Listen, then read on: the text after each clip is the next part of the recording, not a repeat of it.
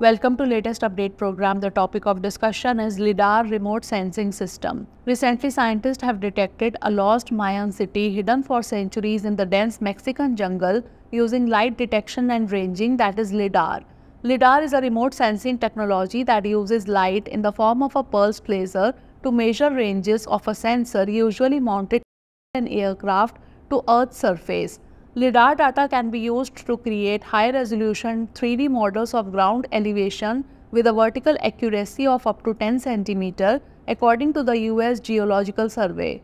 LiDAR instrumentation comprises a laser, a scanner, and a GPS receiver.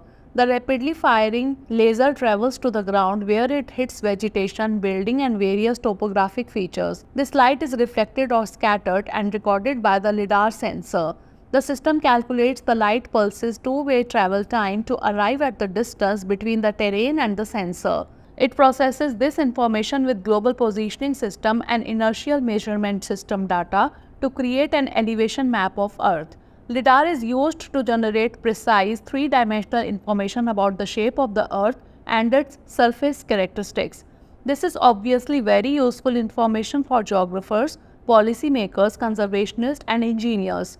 In recent years, however, LiDAR has also shown potential as a tool of archaeological discovery. Now is the time for practice question. Recently, scientists have detected a lost Mayan city using light detection and ranging, that is LiDAR, in the dense jungle of which of the following countries? Spain, Mexico, Brazil, or Iran? Send the answer of this question in the comment section. Thanks for watching.